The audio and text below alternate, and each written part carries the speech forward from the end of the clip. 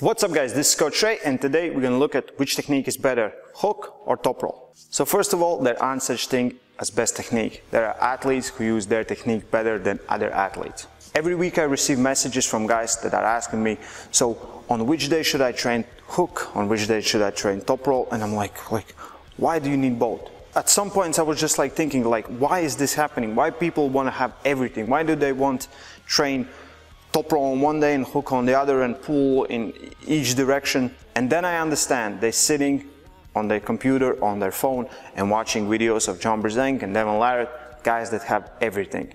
They have great hook, they have great top roll, they have everything.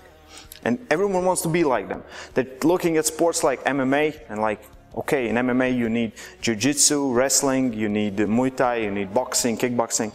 And they're like, okay, I want to be like all around, well-rounded. Thing is, if you train something 50%, you're not getting more than 50%. Everyone in arm wrestling started with one good technique. They had this one thing that's theirs.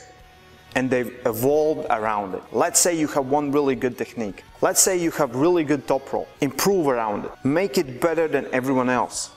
Make it best in the world. Then you don't need hook. If you find weaknesses in your technique, work on those weaknesses. Find ways to win. If you get injured, then you can switch up to hook. Because most of the guys that had really good one technique, they get injured in that technique and then change it around, and after they came back from injury. So mostly everyone is working on their strongest point.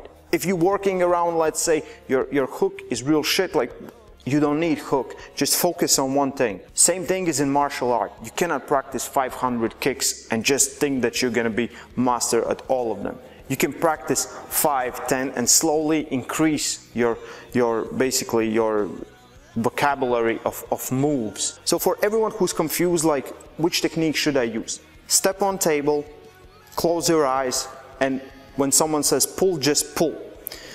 If you're going a little bit inside, this is your technique. If you're going more on top roll position, this is your technique. This is how we work with new guys. If someone comes in, it doesn't matter they have long, short arms, it doesn't matter. What's in their brain already, the pathways that are working, we're gonna work around them. If they come and they just get in hook as soon as they can, we're gonna work on hook.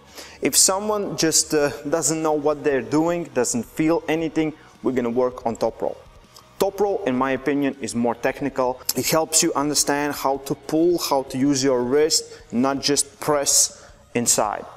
If someone has really good press, we're gonna work on it, but mostly if you're undecided, we're gonna work on top roll. My advice in all of this is just stick to one technique. Don't do everything. Don't try to be MMA fighter, be an arm wrestler. Just have really good hook, really good top roll and work around it. Just don't try to do everything.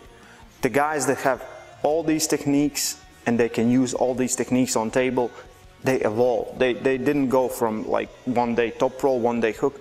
They practice things, but they mostly will do one thing that's working better for them. That you can practice a little bit of hook motion when you're good on top roll. You can practice a little bit of top roll when you're in hook. But just stick to one thing, get better at it. It will be more beneficial for you, for your arm wrestling career than anything else, than doing 100 different things. Leave a like if you like this video, subscribe for more, and stay strong and love arm wrestling.